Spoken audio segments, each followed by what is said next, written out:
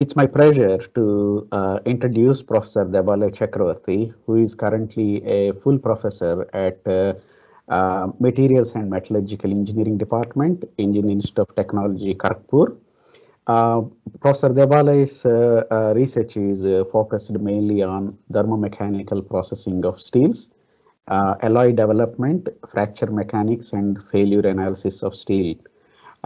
He has published more than 100 international publications. I welcome Professor Debalay Chakrabarti, and we look forward to your interesting talk. The stage is yours. Thank you. Thank you. Thank you very much, Dr. Prakash, for the opportunity. Since the RMS Titanic disaster, 110 years have passed. So how there has been a continuous effort to improve the impact toughness of ferritic steels. Coming to the Royal Mail ship Titanic, starting with a brief history, that there were Cunard Steamship Company. They launched two very large steamships, Lusitania and Mauritania, in 1907. And in the same year, two other companies, among them the White Star Line was quite famous. They decided to introduce three more ships on thrice a week, three ship weekly steamship service for passengers and mail between Southampton, England and New York City. So the first two built were RMS Olympic and RMS Titanic, and the third ship, RMS Britannic, was built later on. The speeds were approximately 21 to 22 knots at which these ships used to operate. I have taken mostly from some reports that I find in the internet, and those are shown here. Now, this is RMS Titanic under construction, photo courtesy of Titanic Historical Society. The Olympic, the first one of these three, launched in 1910, and Titanic launched in 31st of May 1911. So these ships were constructed using wrought iron rivets to attach steel plates, steel frames to each other. The holes were punched inside these plates and frames, and each rivet was heated well into the austenite temperature region, inserted into the holes and hydraulically squeezed to fill the holes and form a head. So 3 million such rivets were there in construction of this ship. Looking into the composition, chemical composition of Titanic ship with a comparative grade of, as per ASTM A36, which is hot rolled mild steel for structural application, which is used at present. So if we look into this, we find the Titanic steel contains quite a high amount of phosphorus and sulfur compared to what we use in modern steels now. It also had a good amount of oxygen. Good thing was nitrogen content was low.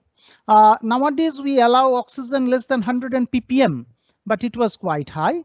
And one more interesting thing was manganese to sulfur ratio was quite low compared to the standard steel, even other steels built at that time. So there could have been a possibility that sulfur segregation at certain regions could produce iron sulfides, which were more detrimental than manganese sulfides because of this low manganese to sulfur ratio, because manganese content was also quite low to catch up the high sulfur content. So then coming to the microstructure, first of all, the nitrogen content was low. It appears that this steel was not made by the Bessemer process. So it was possibly made by the open hearth process, and that even in acid line open hearth furnace, because if it was made in basic line open hearth furnace, then it would have reacted with phosphorus and sulfur and reduced these two impurities. So that's why these elements have come at a high amount in the steel. Looking into the microstructure at the longitudinal plane and the transverse plane, there was some microstructural banding, you see, in the longitudinal plane, which can cause some amount of anisotropy. And there were some elongated manganese sulfide stringers in between that we naturally find in the microstructure. The steel plate was 1.87 centimeter thick. Bulkhead plate thickness was 1.25 centimeter. Coming to the next slide, these are the impact transition temperatures. This is the A36 grade steel, ASTM steel built at that time. And these are the Titanic steel impact transition curve. Longitudinal specimen is this, transverse specimen is this. And for the Titanic steel, this is the fracture transition temperature in terms of fracture appearance. That is percentage shear fracture versus temperature. This is impact energy versus temperature. So if we draw a line, we will find that Titanic steel had an 20 joule impact energy, which was possibly the standard use that time, plus 32 degrees centigrade for longitudinal and plus 56 degrees centigrade for transverse specimen. Whereas the seawater temperature at collision was -2 degrees centigrade only. Shear fracture transition temperature was also about plus 50 degree or higher. So naturally brittle fracture was expected at such a low temperature because the transition temperatures were so high. And we see the cleavage fracture mostly in the fracture surface with some ductile region at certain locations. A large oxide inclusion shown here. There were several sulphide inclusions, and the sulphide inclusions caused cracking in the Titanic steel, which were found in the impact tested specimens. Moving to the next slide. This is a photograph from the damaged RMS Olympic ship, the first one that was built. We can see after it is launched, it collided with another ship, and a severe distortion happened in this portion. But interesting thing is to note that the severe bending and twisting of hull plates with missing rivets. So we can see the rivet holes clearly, that rivets got actually broken. And at that time, the rivets were made by wrought iron, purely relatively pure iron matrix with 2 to 3 volume% iron silicate slag stringers, which were highly anisotropic in property, inferior tensile and impact properties along the transverse direction. So this is the broken rivet from this ship. And we see these are the sulphide stringers, these black things, dark things. So naturally in the transverse direction, the ductility and toughness was very poor. Moreover, the riveting process that I have mentioned that can induce a considerable amount of residual tensile stress. And we know the residual tensile stress can be a very detrimental thing from cracking point of view as it cools and shrinks. So all these factors made these rivets also quite weak, and the rivets failed and the plates and other things got separated. So basically these were the prime metallurgical problems that I find about the Titanic disaster. Now, the Liberty ship story is also extremely important in terms of transition temperature philosophy. During the Second World War, USA decided to build a large number of ships within a very short time. So they replaced riveting with welding. And mass produced at an unprecedented scale within a very short time. But the problem happened that during these 4 years itself, out of 2,751 ships, only 2 remained afloat. And you can imagine what is the loss of carrying troops and ammunition out of that. So a severe loss. And we can see the ships were almost breaking into halves along the hulls and decks. So primarily the crack was initiated by fatigue, the fatigue problem at some corners, hatch corners, and the steel composition was not that good, so it was prone to embrittlement. Plus weakness was there in the weld, because that time that understanding was not there about the weld quality and its importance in impact transition. So which promoted the catastrophic propagation of the crack at hull and deck. This is one of the Liberty ship that remain afloat in photograph taken in 2000. So on this failure analysis work has been done, which is very popular. And we have to remember Constance Tipper from University of Cambridge, who used the technique introduced by Georges Charpy in 1901 and used the Charpy impact testing to determine the impact transition temperature. And she has found this impact transition temperature was quite high. So from this point only, the importance of impact transition temperature was really recognized. And we have to credit Constance Tipper for that. And impact transition is also regarded as Tipper transition. Coming to the next slide, a little bit of fundamentals about the specimens and the mode of loading. So we are mostly concerned about this mode 1 loading.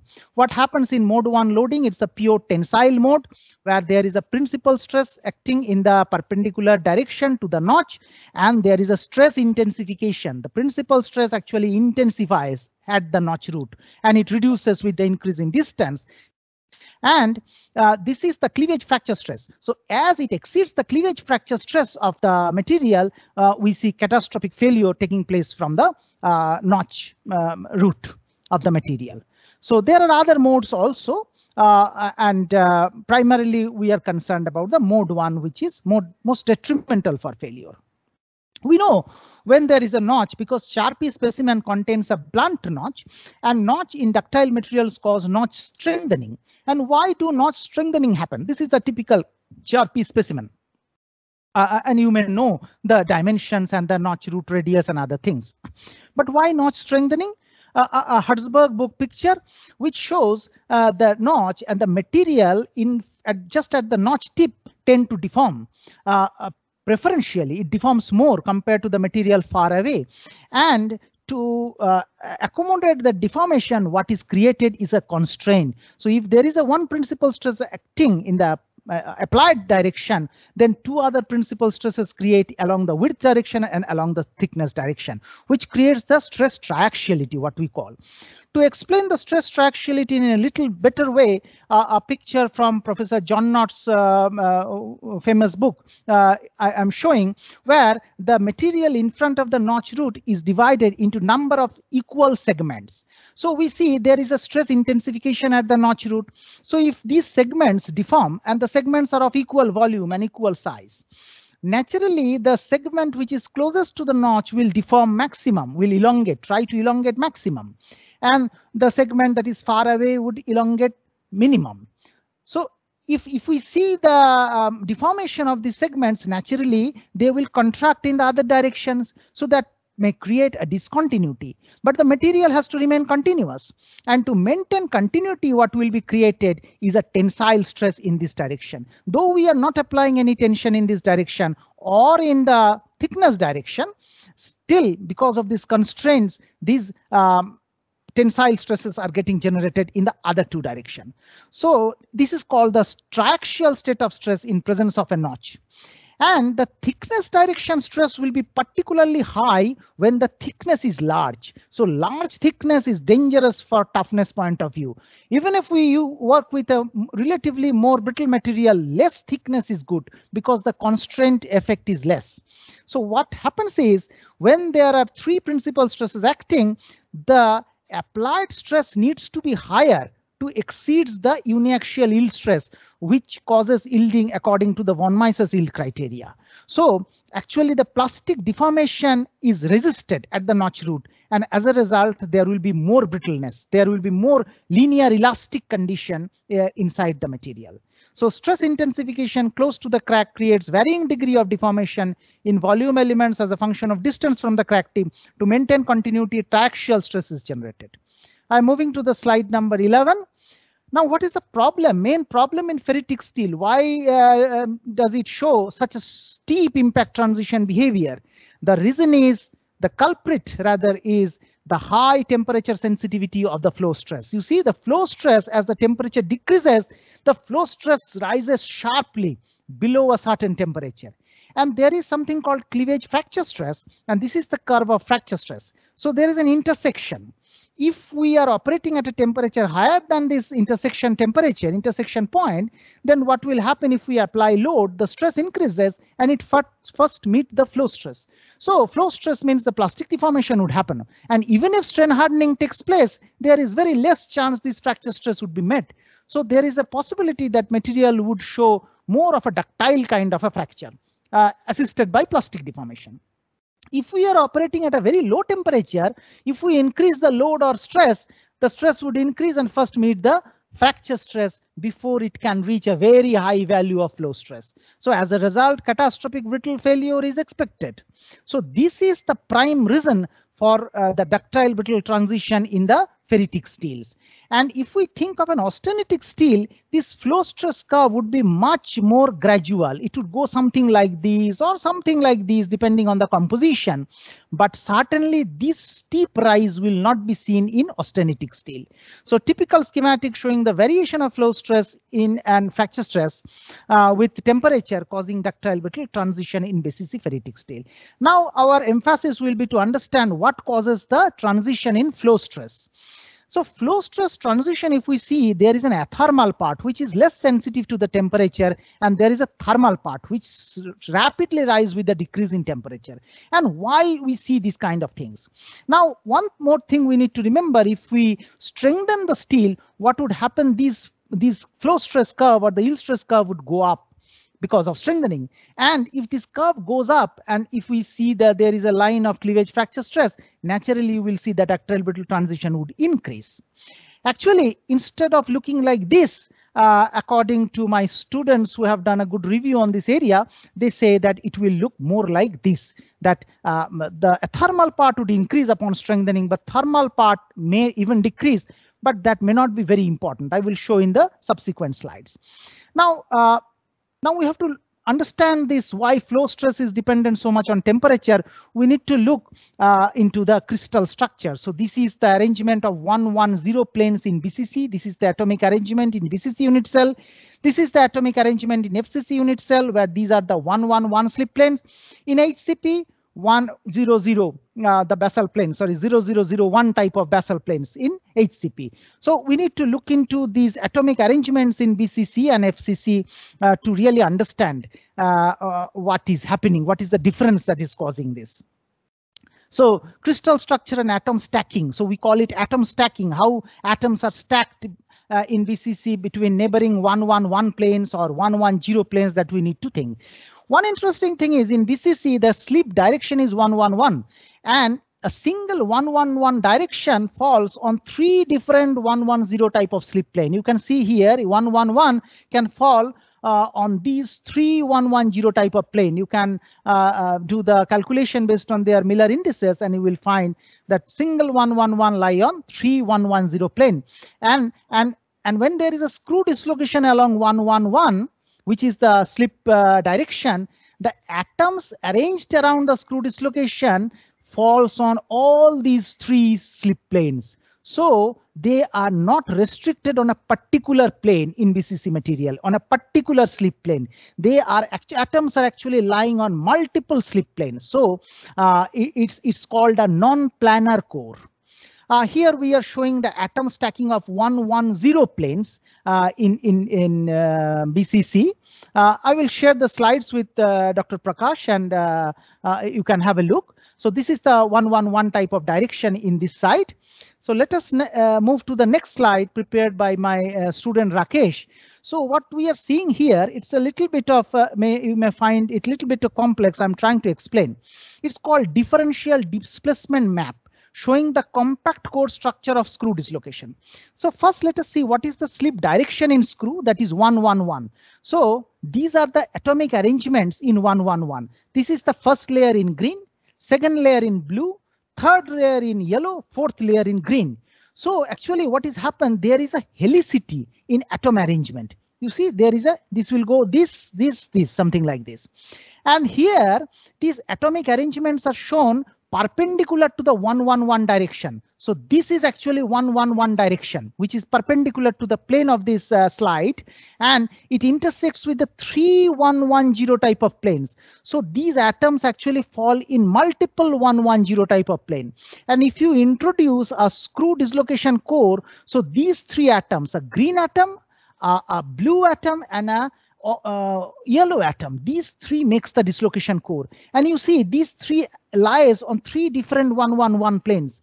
So it makes the core non-planar, and this makes the entire dislocation width. And this distance is basically b by 3, because this green to green is b, 1 Burgess vector distance. And here these dislocation core atoms are shown. Here also we are looking into perpendicular to the 111 direction. This is 101, this is 121, and how these atoms look perpendicular to the 111 direction. Remember, in BCC, 111 is the slip direction and 110 is the slip plane.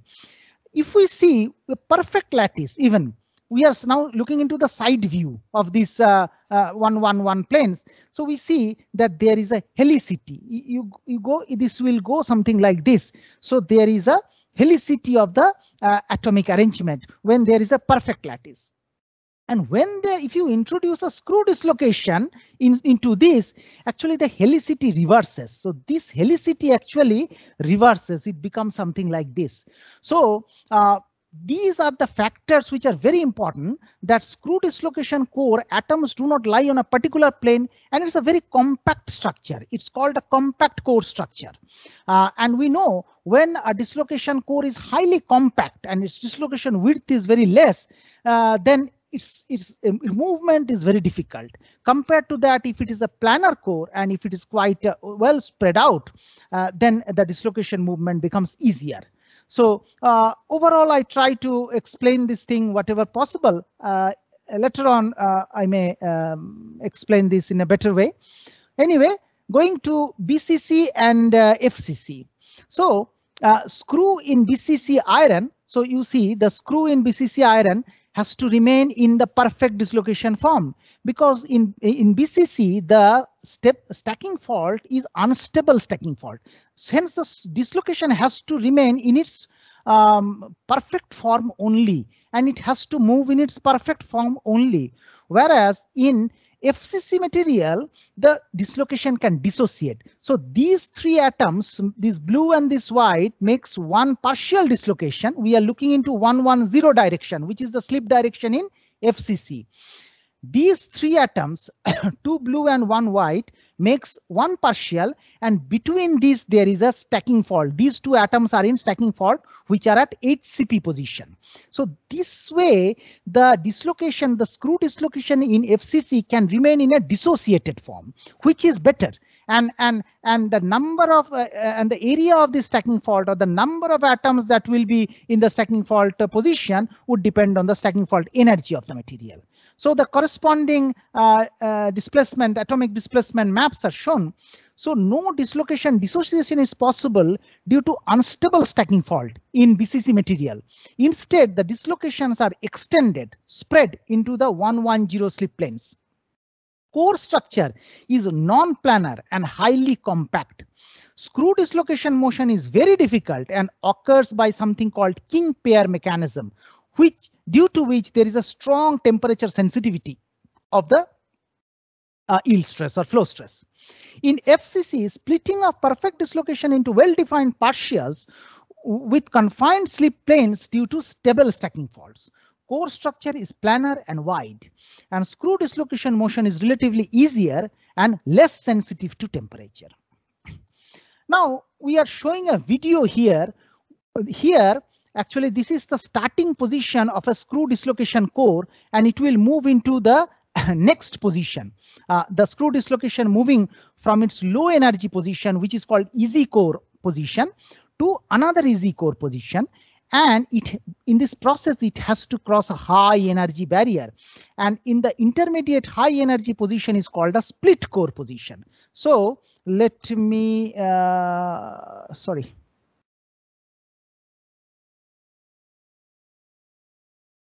Something is right. Anyway, have a look.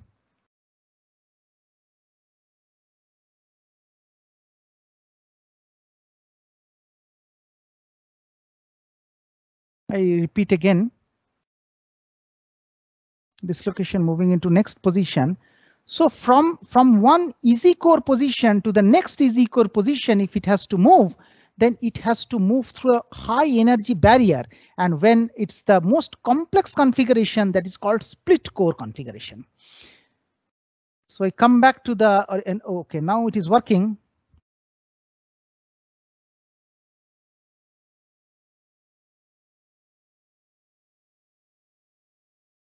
So this energy barrier is much higher in BCC.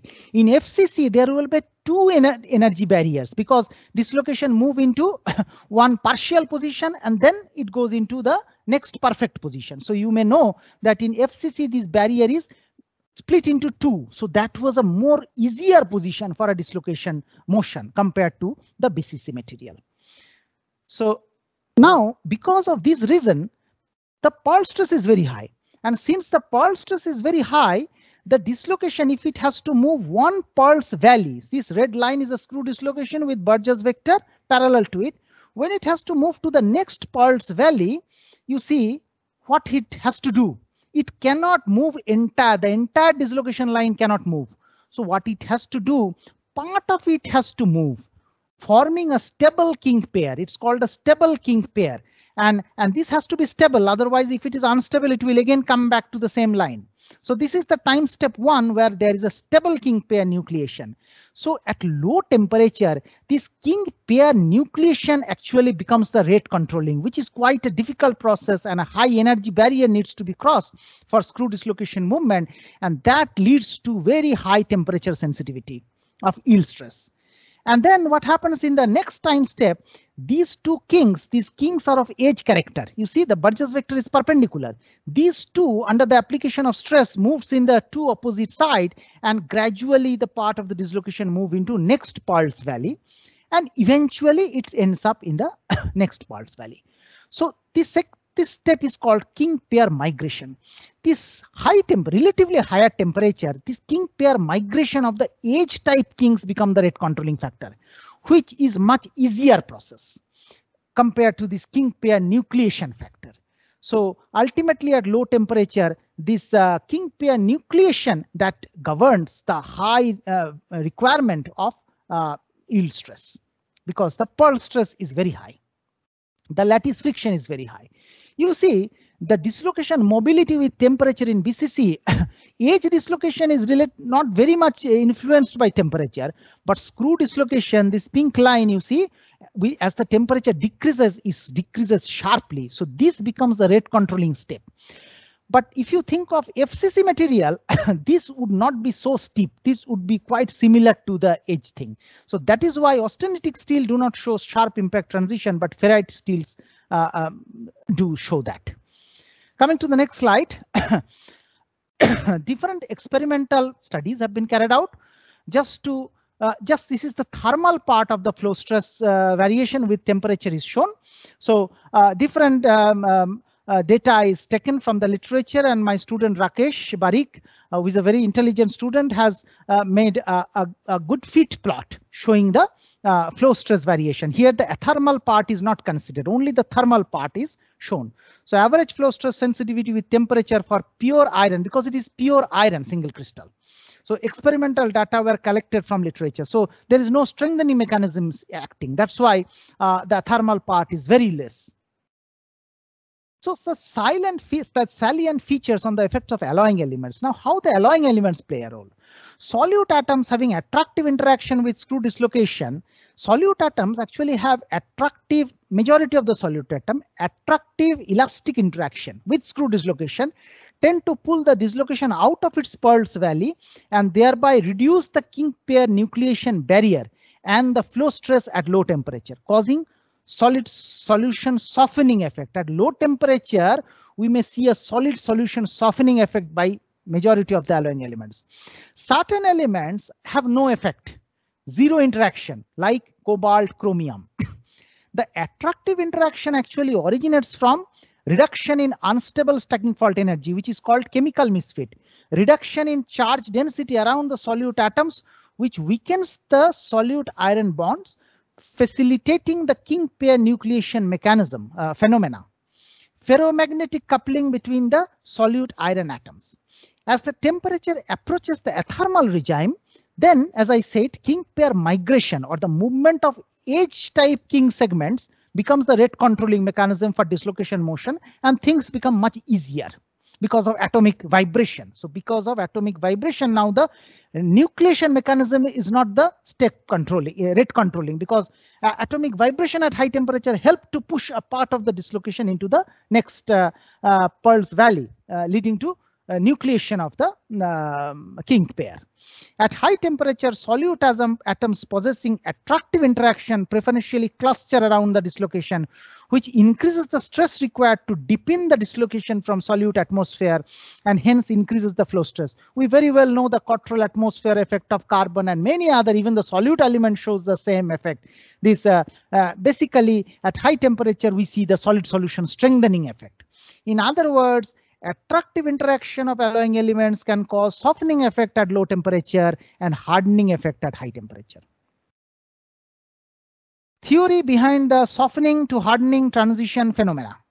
When no solute atoms are available, screw dislocation mobility increases with temperature, but is always lower than that of the edge dislocation, and therefore king pair nucleation becomes the only rate controlling mechanism throughout the entire temperature domain when no solute atoms are available. Presence of solute atoms or cluster hinder the motion of edge dislocation. We know carbon, nitrogen, all these atoms have create an anisotropic stress field, and edge dislocation also has an anisotropic stress field. So it hinders the motion of edge dislocation, which thereby retard the king pair migration. Therefore, beyond the critical temperature, edge dislocation becomes less mobile than screw once under the influence of solute atoms and makes the king pair migration to be the rate controlling. So this is the basic concept that that alloying element plays a role. So here we see iron and iron X, where X stands for any arbitrary alloying element. So you see, if we look into the thermal part, if we introduce alloying element, mostly alloying elements may cause a softening. It may help to pull the dislocation into the next pulse valley. Whereas the thermal part, if we introduce alloying elements, it tend to increase that contribution, which we really call strengthening, solid solution hardening or whatever. Now, if you ask me, my gut feeling is if we introduce elements like carbon or nitrogen, these solid solution hardening effect will be very much. So instead of this much rise, this rise will be significant. You see, the thermal part rises significantly because of the hardening becomes so important. And in this case, if we plot the cleavage fracture stress, then the cleavage fracture stress basically cuts this thermal part only. So what happens here that becomes indifferent. So the thermal part and associated strengthening actually leads to a significant increase in impact ductile-brittle transition temperature and reduction in impact toughness, as we see when we add too much carbon or too much solid solution strengthening effect. So we are showing illustration of softening to hardening transition phenomena in an iron with some alloy based on the competition between screw, where the king pair nucleation controlled, and edge king pair migration controlled dislocation motion. So we have taken the basic concept from a paper and then explained in our own way the effect that we expect from a high amount of alloying addition. Moving to the next slide. One more important thing that we need to think. We all know that in BCC 110 we call 100. Pardon me. 100 is the cleavage plane. Now, why 100 is the cleavage plane? We call that surface energy is very low. Now I come to know from my student Rakesh that he said that it's not that 100 has the lowest surface energy. Even 110 plane also has a very low surface energy. If we see the number of bonds to be broken, 110 also is not in BCC, it equivalents to 100. Then why cleavage plane is 100? Because there is something called dislocation emission from the crack tip. Because at the crack tip, we need to look into what are the stress intensity factors in mode 1, mode 2, mode 3. There can be a mixed mode of loading at the crack tip. And there's difference between this ratio, mode 1 to mode 2, mode 1 to mode 3. That becomes very important there. And according to Rice, the paper reference is given, all these paper references are given here. There is a condition. It's basically the energy release rate criteria that from this equation is taken. So this gamma S, which is crack surface energy, by gamma US, unstable stacking fault energy. If this exceeds this term, then dislocation emission can occur. You see, 001 crack plane, 001, the dislocation emission is very difficult. We see here there is a crack and these green lines are dislocations emitting from the crack tip. from simulation studies it is shown. So in 001 actually dislocation emission is very difficult, but when it is 011, which is actually the slip plane of BCC, the dislocation emission is quite significant. You can see the dislocations are emitting, and as dislocations emit, there is a high possibility of crack blunting. So this crack blunting can occur if there is dislocation emission. So 110 is not a crack plane because there can be dislocation emission and there can be possibility of crack blunting, which is not there in 100 planes.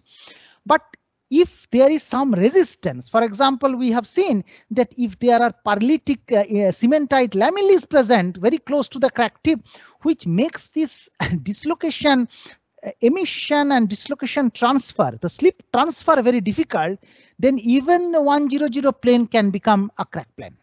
So it's not necessary always 100. In general, if there is no barrier to the dislocation emission from the crack tip, then 001 is the crack cleavage plane. But if there are strong barriers, then the situation may even change. The other planes may also become the crack plane. Why steel is so popular?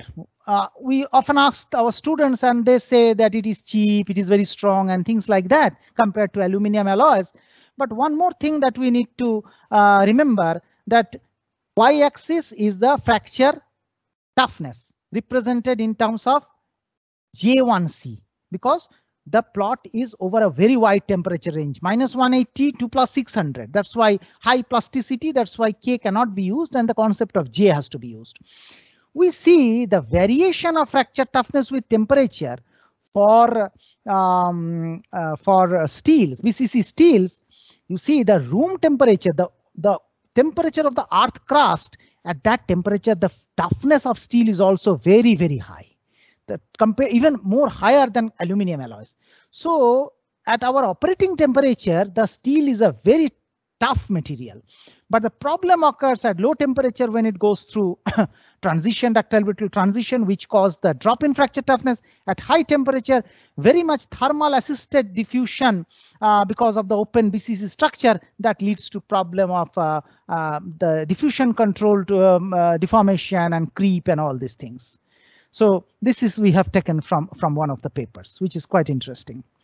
Now, so far I have talked about the temperature sensitivity of flow stress. Now I focus a little bit on the fracture stress part. What control fracture stress? So let us think about the fracture stress. What happens is if there is a notch, you see there is a notch. In front of the notch, there is a stress. As we say, the stress actually looks like this because at the notch root, there can be some plastic deformation which can reduce the stress. So stress distribution looks something like this. And there is also a very high strain because in the plastically deformed material, strain is very high. So what happens that in front of the notch in steels at a distance of say between 200 to 500 micrometers,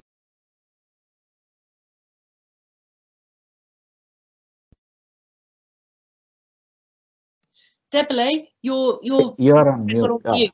That's just going to say that we've lost hearing you.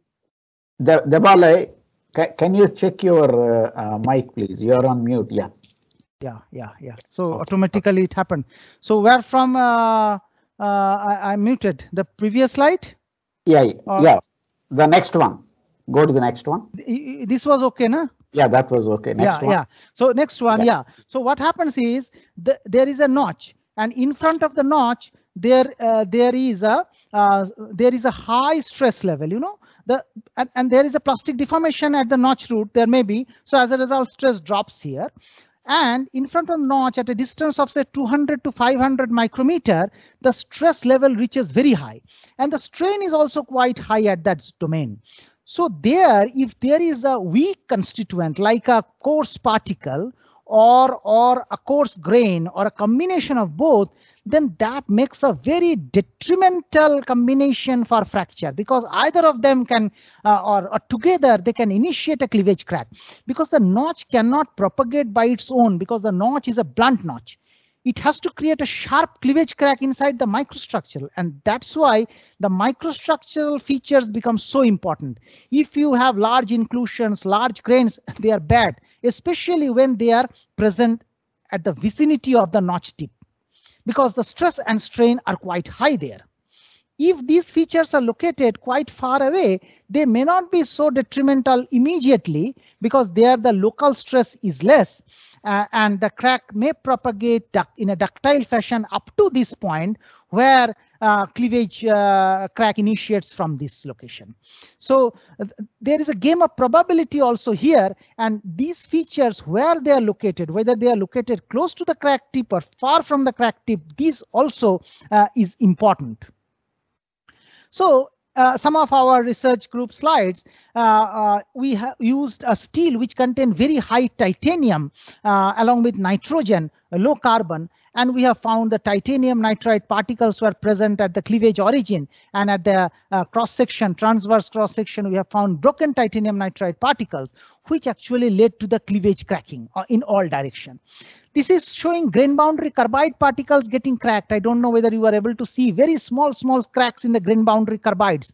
But these cracks didn't grow because these titanium nitrides were quite large in several micrometer in size, and they led to catastrophic failure.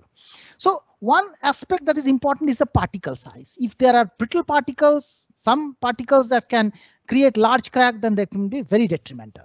Now we have to see this slide, this picture, where you see that how the crack propagate. It initiated from a titanium nitride kind of alumina mixed inclusion, and the crack actually deflecting at the grain boundary and somewhere getting stopped. This is the transverse plane to the fracture surface. So the grain size is also important because the grain boundary, at the grain boundaries, the crack has to change its path. It is propagating along a cleavage plane and it has to deflect in a different cleavage plane. So, so the grain boundary is also playing a very important role. So based on this, there are several theories available from quite a long time, and I have taken the schematic from Echeverria and Rodriguez-Ibabe's paper, which is showing that titanium nitride particle initiating the crack, and there are certain steps. First, cracking of particle, which is relatively easy because this is a brittle particle, interface is very tightly bonded, and the particle often contains inherent crack. Then the first step is the crack crossing into the matrix. That is particle matrix crack propagation. The second step is the rate controlling step is the crack crossing the grain boundary. So either of them can be the rate controlling. So accordingly, there is a modified Griffith kind of equation that can be used. If the controlling factor is the propagation of the crack from the particle to the matrix, then this gamma effective, which is called the effective surface energy, we have to consider the gamma PM, that energy associated for the crack transition from the particle to matrix. And it involves both surface energy and plastic energy. And the size of the detrimental feature, which is the cracking constituent, we have to take it as the particle size, because the particle size crack is now propagating. If the step is here, if the crack propagation across the grain boundary is rate controlling, we have to consider the energy associated with the crossing of the boundary. There can be the crack has to stop and then move into a different direction. So there is an energy and which is a higher energy level, and this factor becomes equal to the grain size. So either of this factor can play a role, and we know this is showing the basic Griffith equation calculation.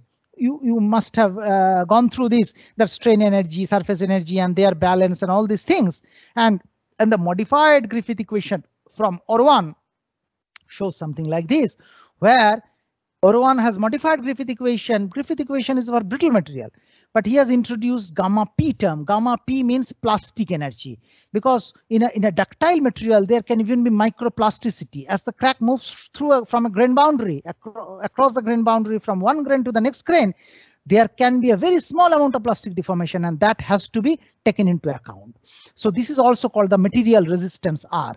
The problem becomes in this case, we cannot calculate this gamma effective. Together they made gamma effective. Their prediction is very difficult. So people do test, they determine cleavage fracture stress, they determine the microstructural constituent size, and from that they back calculate this part. But the direct calculation of this factor is quite a difficult challenge. And this factor may vary quite significantly. For example, gamma mm, the gamma PM term is usually presented in a short range, 7 to 20 joule per meter square. You may see in Benedict steel, in different carbide containing steel, 14 joule per meter square is a typical value that is used. But in gamma mm, you may find in literature a large range, 50 joule per meter square to 300 joule per meter square. And you see temperature, gamma mm, the paper San Martin, Rodriguez, Ibabe, they're telling, which is quite deserve attention, that as the temperature increases, there will be naturally a lot of plastic deformation. So the plastic component, the gamma P component may be very high. So this can rise very steeply. A recent paper from Kawata and Aihara say no. So this plot is, this dotted reference plot is from this paper only. They say no, it will be not that much steep. Now, this gamma mm term can also be a function of crack size, because as the crack becomes longer, the stress intensity factor increases, and we know the plastic zone size ahead of the crack is directly proportional to the stress intensity factor with a square term in it. So that also is there. So this actually, there is a scope of research, performing research in this area. So what we have done actually, Professor Clare asked us to look into the competition between grain size and particle size, which one is actually controlling. So I have passed the problem to my first master students back in 2010-11, who is Arunim. So Arunim did a very good work. And what we have done, we have processed the steel, we have rolled the steel at different temperature region. This is the same steel containing very high titanium level. So intentionally we had titanium nitride particles. We have deformed the steel in single austenite phase in intercritical temperature range, and then normalized them into different temperatures. A low temperature normalization around 940 and a high temperature normalization at 1150. Let me show the microstructure. This is finish rolling temperature 935, that is finish rolled in austenite region. Finish rolled in two-phase region, it appears very fine. The grain actually, apparently the grain size appears very fine. Then this steel is normalized into 940, heated to 940, austenitized and slowly cooled, air cooled. So it produced another fine structure. And when it heated to 1150, it produced a relatively coarse structure. And these are the corresponding EBST map. So it is interesting to know, and all these steel contain quite coarse titanium nitride particles.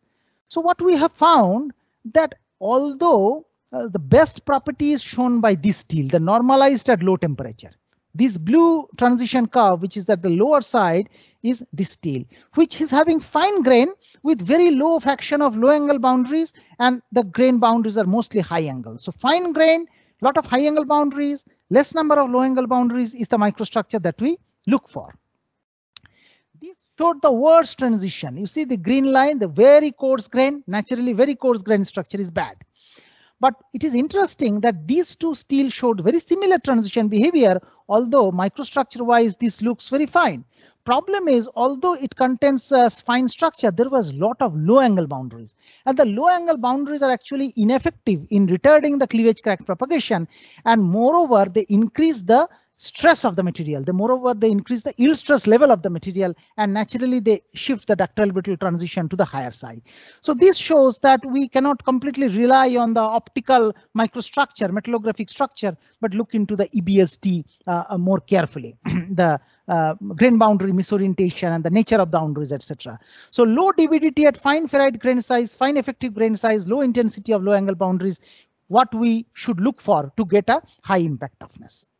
And when we refine the precipitates even further, when we have very fine grain structure, even finer grain structure, see the previous curve that I have shown are in blue lines, and this transition curve is in red line. So naturally, fine grain, fine particle provides the best combination. Coarse grain, coarse particle makes the worst combination, because there can be competition. There can be coarse grain, fine particle, or fine grain, coarse particle, and their other combinations.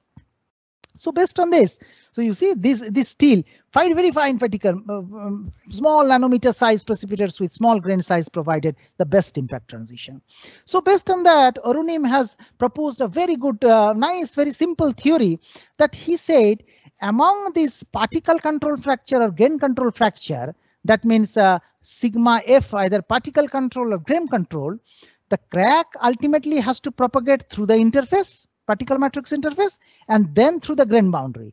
So whichever value is the higher value, that will be let controlling, because that stress have to be achieved for the crack to propagate. So he has made this plot. I'm trying to explain this plot, a local fracture stress. So these straight lines are predicted for different particle sizes. And this curved line is predicted considering different grain size. So if we refine grain size in this expression that I have shown you earlier, we will see continuous rise in the cleavage fracture stress.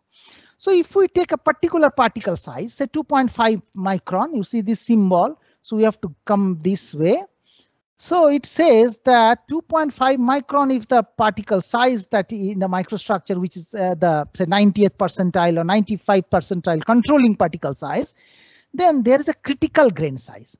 If we refine the grain size below this value, then only the fracture would be grain size controlled. Then only the grain refinement effect we will see. Otherwise, if it is we refine it from 70 to 50, the cleavage fracture stress will not be altered, because there this particle size actually controlling, and the grain size control fracture stress is less. So this is actually, so the actual curve would look something like this and this. So to get the real benefit of grain refinement, we have to refine it below a particular grain size, considering a particular particle size. When crack initiates at particles and passes through the grain boundaries for any particle size, there exists a critical grain size. When the grain size becomes finer than that size, then only the fracture stress become grain size controlled. This slide I have taken from Dr. Bhattacharjee, Debashish Bhattacharjee, Professor Knott and Professor Davis's paper in Metrans, where they have done facet EBST on the cleavage facet. So it must be a very time-taking process. A single facet they have shown comprised of multiple cleavage facets, and those cleavage facets were separated by low angle boundaries. You may see the boundary between these facets, between the different crystals, 4 degree, 6 degree, 8 degree, and they have said that 12 degrees the critical misorientation. So this is the concept of effective grain size, that metallographic grain size is not the controlling factor, but we need to refine the microstructure so that the effective grain size is actually refined. So the grain boundary misorientation actually plays a very important role. So similarly, Kim et al. On benitic microstructure has shown that benite lath boundaries or block boundaries are not very effective. Rather, packet boundary is effective. The crack is deflecting at the packet boundary only because these boundaries are low angle boundaries. So angular misorientation, that concept become very popular from then. So there are different theories how to define that effective boundary that can effectively deviate or deflect a cleavage crack. So there are several references. This is available in our in Ghosh et al. Abhijit's paper in Scripta. So someone taken 5 degree, Dr. Bhattacharya and Dr. Davis, they have taken 12 degree, 15 degree. So there are different theories. Now what Abhijit, my research student, he said, it's not that the misorientation that is important. We have to think about the angle between actually the cleavage planes. So he has shown a very simple model. So let us take G1 and G2, two crystal. Their orientation is well defined. So G1, you can see the orientation, G2, you can see the orientation, and accordingly they are drawn. And the ND direction is 001 direction. According, if we go by the angular misorientation as per EBST, which is as per the angle axis pair, so this they will take as the common axis, and there is a 45-degree angular deviation. So this angle must be a very effective barrier to the crack propagation.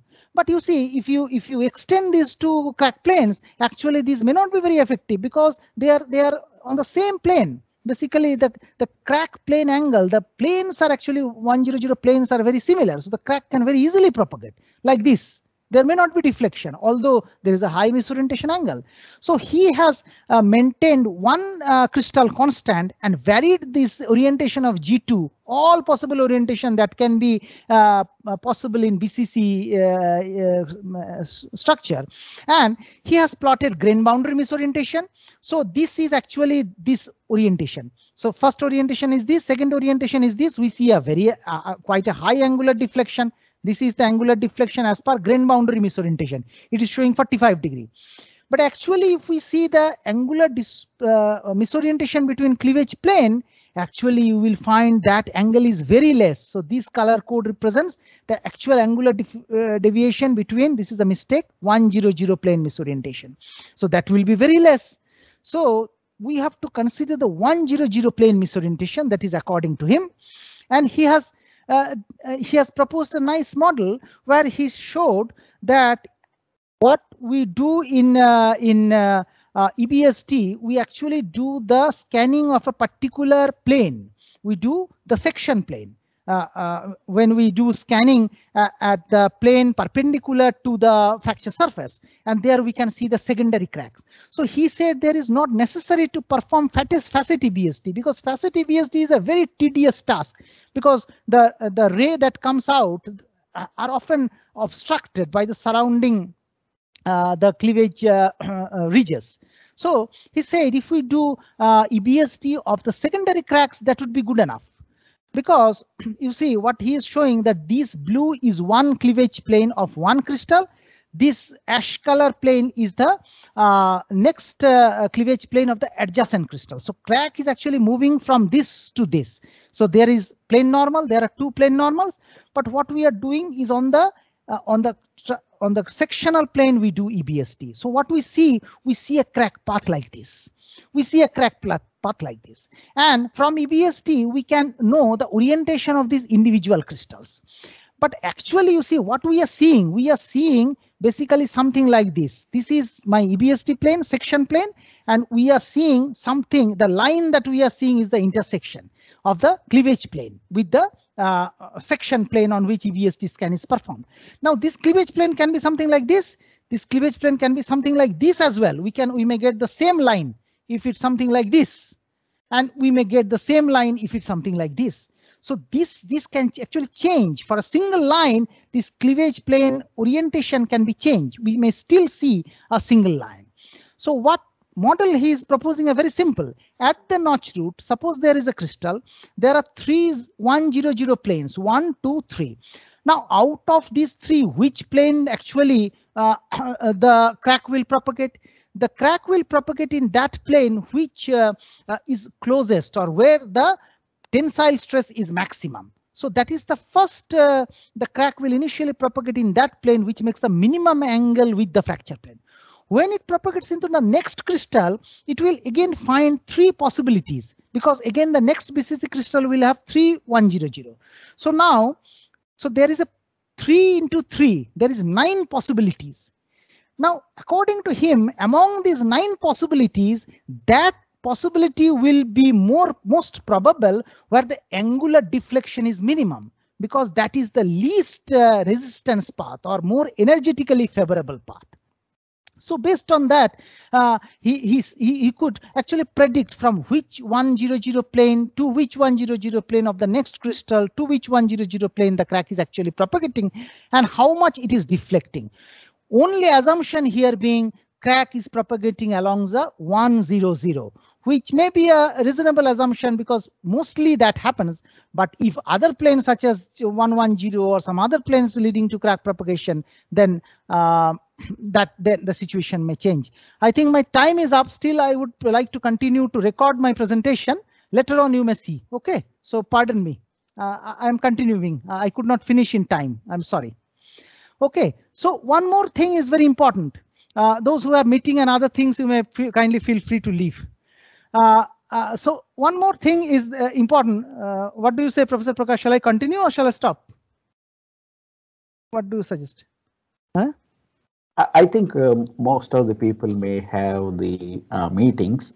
So okay, probably right. You can quickly go through. OK, I can quickly. Yeah. So one more thing is very important is grain boundary nature is also important, whether it's a tilt boundary or the twist boundary. Twist boundary means something like this, that this is a twist boundary.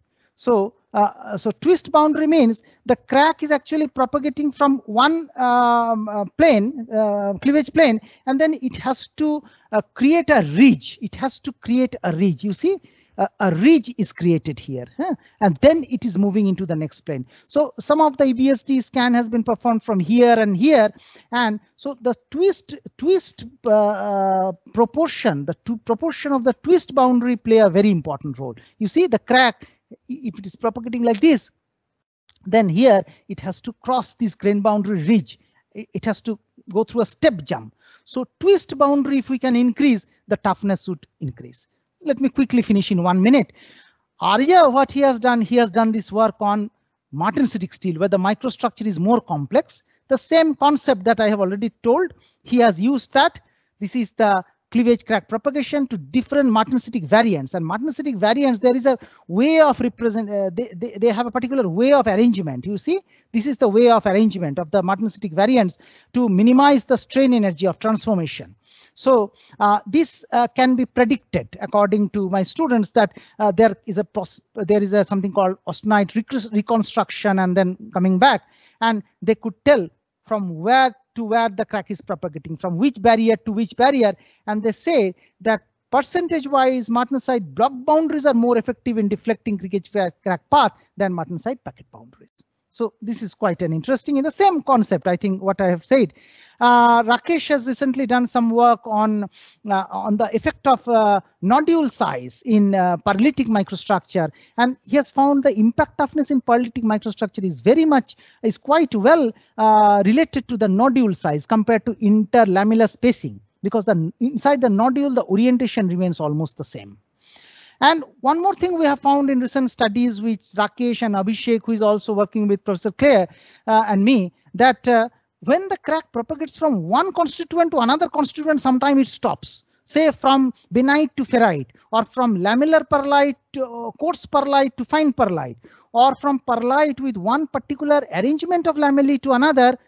Here the lamellae is parallel, here the lamellae is perpendicular. The crack can stop.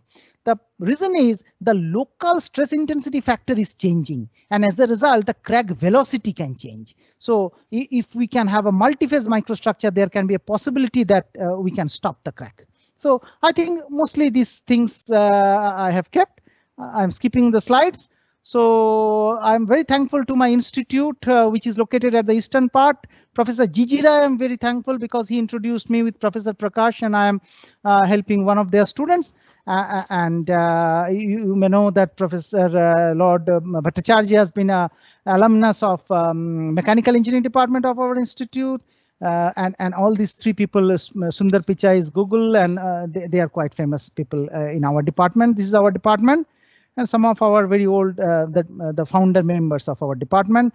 And these are my students. Okay, so the Arunim and Abhijit and Arjo and Rakesh and all I'm very fortunate to have very good students. So thank you, Professor Prakash, for the nice opportunity. Sorry. What is the maximum combination of strength and toughness you can get for a BCC material? Yes, it's a very good question. What is coming to my mind is, I think, both, because you see the elements like nickel, actually their softening effect is quite strong. So there are different strategies. One strategy is grain refinement, microstructural refinement. Cleanliness is, of course, the most important. Whoever says what, that ultimately very clean steel is very important. Maybe we are saying a lot of other things, but cleanliness is possibly the most important aspect, as we have found. And then microstructural control, microstructural refinement to increase the fracture stress. On the other hand, I would also say that the yield stress temperature sensitivity and certain elements, as we know the low temperature toughness improves very significantly when we add particular elements such as nickel, such as copper in naval steels, which are quite popular. So immediately I cannot tell which one is more important. And we know there are different strategies. If it is ferritic steel, ferrite grain refinement can certainly be a very good strategy with very small particles. On the other hand, martensitic steel, very high toughness, low temperature steels are martensitic steels containing high nickel contents. So those are also show quite high strength with very low room temperature, very low DBDT. So I would say both. I cannot immediately say which one is more effective, because the problem is quite complex, because even if we refine the grain size, we cannot refine it below a certain value. There are a lot of challenges associated with it. And when we do that, other problems come into play, because the strain hardening and other factors get compromised when we have gone for ultra fine grain structures. So still, if you ask me, a reasonable fine grain, 4 micron, 5 micron is quite a fine grain size according to me. Nickel steel, tempered martensitic steel is a good concept still. So in terms of advancement, I can say only these are the possible routes. One more study is recently going on of very fine scale microstructure. That means very fine lamellas of ferrite and austenite, alternate lamellas. So that the crack can deflect very frequently. So that is also one more strategy that is being used nowadays. They call fibrous microstructure. These are the possibilities I find, and we have to still find the best way out among them, the best combination among them. Okay, so as a quick, more specific question, then, a lot of interest in the steel industry is in increasing the amount of scrap, which will bring higher residual elements such as tin. So what would you expect the effects of those two elements in particular to be on the balance between yield stress and fracture stress? Yes, obviously. I have not worked much, but we know, Martin, that these elements, this tin, arsenic, antimony, and phosphorus, all these things that come from paints and other things in scrap, they actually segregate at the boundaries and cause embrittlement. So that is altogether a different problem, actually. That is the grain boundary embrittlement. But I really have not thought about in simply ferritic steel, if tin and other elements are there, then how they are going to affect. We have to do more studies, and then we will be able to tell. It is a very interesting area, interesting problem that you said. If embrittlement is not there, if intergranular fracture is not there, how they are influencing transgranular fracture and ductile fracture, that may be an interesting problem. Okay, thank you. Debalay, when you mentioned that cleanliness is very important, yes. I assume that more with respect to inclusions, right? How we can control the inclusions, type of inclusion, size, and everything. So in your slides, you particularly took the example of titanium nitride. Exactly. Yes. But what would be the effect with respect to alumina inclusions or manganese sulphide or something? Yes. I will be able to answer this, because what we found, titanium nitride is a very potent cleavage crack initiator. Okay. So it actually increases the DBDT like anything. Okay. Manganese sulphide, it initiates ductile crack very easily, because it's not a brittle inclusion, it's a ductile inclusion. So during deformation, it actually deforms, and it leads to interface separation. So it creates large voids. We have seen this. And these large voids can join very easily, so they hamper the room temperature toughness. Okay. They do not have very bad effect at low temperature toughness. They primarily hamper the room temperature toughness. Okay. Alumina, on the other hand, again a hard and brittle inclusion. Sometimes it get cracked and it get aligned along a direction. It can cause anisotropy. Again, it's because it's a hard inclusion. It's again a cleavage crack initiator. So hard brittle inclusion mostly affect the low temperature toughness, as we find, whereas manganese sulphide, it also is bad because it creates a very large voids and affect the room temperature toughness. Even at room temperature, the steel has a very low toughness. So in your study, you added more titanium to see the effect, right? Actually, but in general, any ship steels, I don't think you normally see that high levels of titanium. Yeah, actually, right. Okay. We intentionally added that so that we see how effectively grains boundary actually retard the crack, whether they are effective barrier to the motion or not.